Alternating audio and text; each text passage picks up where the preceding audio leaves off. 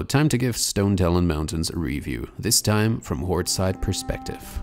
I'll be covering these 4 topics. You can find all of them except for the 4th one in picture format in the video description below if it's more convenient for you. So why would you level here in the first place? Let's find out. The quest linearity is stellar. There's no way you can get lost here thinking which quest to complete first. It's a quick zone too, doesn't take too much time to do. The speed at which you can level up here is decent, and overall I got the feeling that it's an ideal zone for beginners due to how simple and linear the design is. Unfortunately, because the zone is quick, that means there ain't that many quests to reap, so don't expect to level up a lot here. There ain't that many rare mobs you can stumble upon, and despite the zone's excellent design, places like Silver Pine Forest are still more superior. Trust me, the numbers don't lie.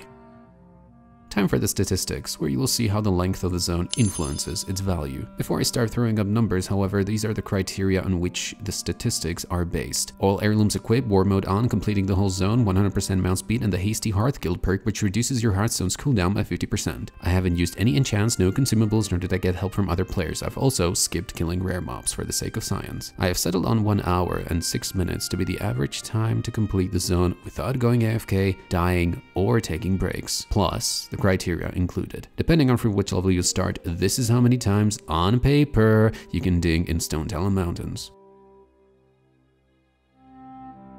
Now we can deduce how many times you can ding per hour elapsed, again, on paper.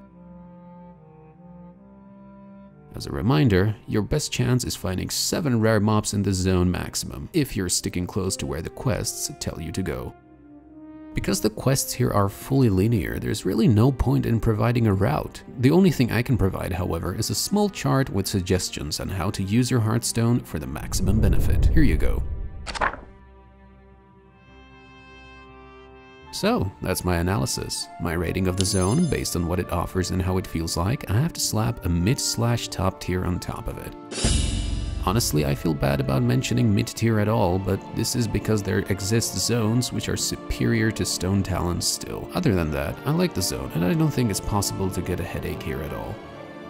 Thanks for watching, and thanks to the dedicated few who watched me stream the actual zone review in action. Subscribe to me if you want to see more, unsubscribe if you think I am pathetic. You can follow and hang around on my Twitch channel to see me stream these zone reviews live, and other stuff too. It's always more fun doing this stuff while having folks around to chat with. Have fun leveling, or at least try to have fun leveling. Until another time.